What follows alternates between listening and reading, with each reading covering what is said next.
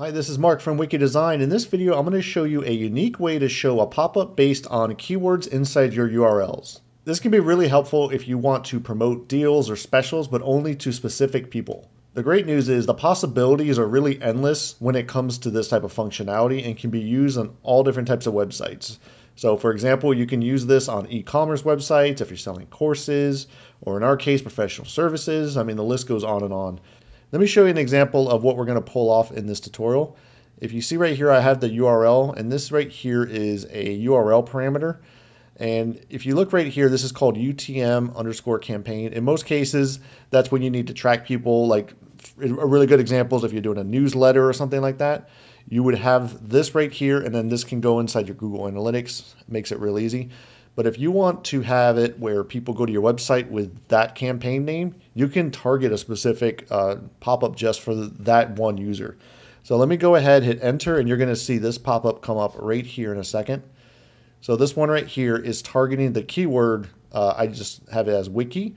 Now let me go ahead and show you the power of what we're going to be pulling off. So I just type in wiki 10, and now what I have is a specific pop-up just for people who are coming from this campaign, and you can see it's a totally different pop-up.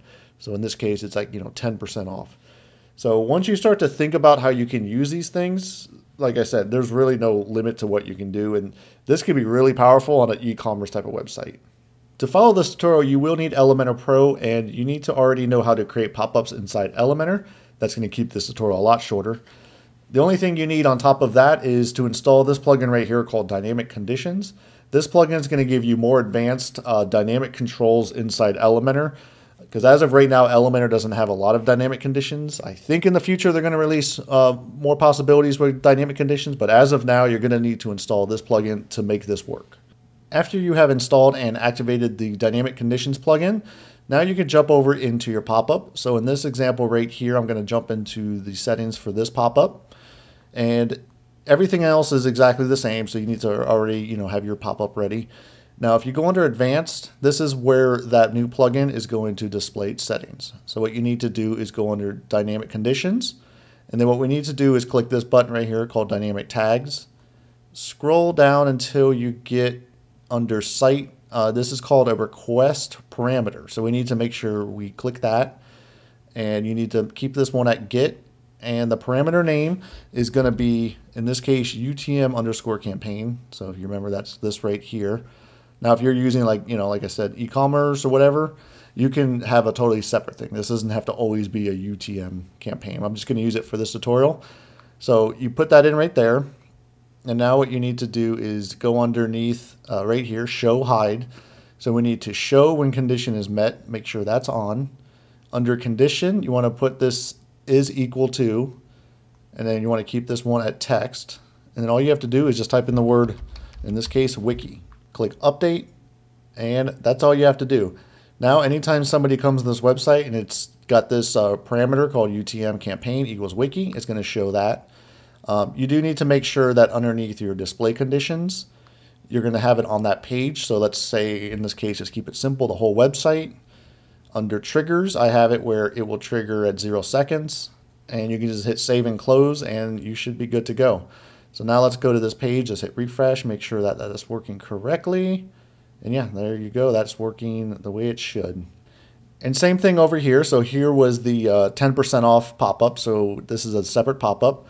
So it's the same exact thing. You just want to click right here, dynamic tag, scroll down until you hit request parameter, go back into that, give it the name of UTM campaign equal to, and then this was just wiki 10. And same thing, you're going to want to make sure that your conditions, I have an entire site, trigger, on page load 1 second. So just hit save and close. So now any page I go to and I just add wiki 10, it should show up that 10% one instead of this one now. Yep, and there you go. And that's all you have to do to create these conditional values where it will show that pop-up dependent on whatever keywords you have in here. The one thing I will recommend is if you start to get a whole bunch of different scenarios where you kind of have pop-ups on top of pop-ups, it's going to get messy really quick. And Elementor does have this feature right here, avoid multiple pop-ups. You can start to play around with this setting. So for example, if all of your pop-ups under display conditions. Let's say you have one for the whole website. If you already have one on an entire site, you might start to get, overlapping pop-ups. So if you're going to use this sort of technique on your website, you got to be very organized and structured of how your pop-ups are working. So maybe only display these specific pop-ups on certain landing pages or like at the checkout if you're on e-commerce, and then you could still have your normal pop-up for, people who don't have this specific UTM code or whatever it may be. So that's all I want to say is just be aware that this could get a little messy if you're not organized with your pop-ups. And that's it for this tutorial. Make sure you give it a like, subscribe to this YouTube channel, and hit that bell to receive notifications when I release new Elementor tutorials like this. Again, this is Mark from Wiki Design.